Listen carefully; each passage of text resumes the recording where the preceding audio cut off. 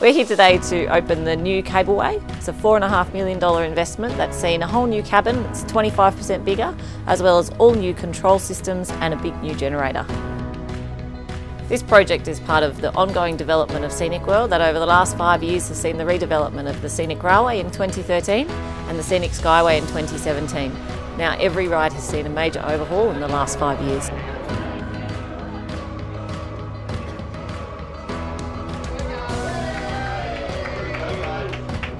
Welcome on board the first trip of the cableway. The way we've gone about renewing our cableway is we've pulled the old cabin off the ropes with a big crane, and we've spent the last 7 weeks redoing all of the control system and motor, and then about 3 weeks ago we put the new cabin back on and started testing and commissioning to make sure it was all ready to go for our opening day.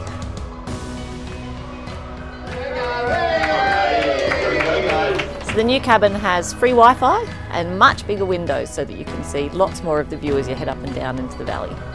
Come on up, the new cableway is bigger, it's got more windows, better views, and you'll love it.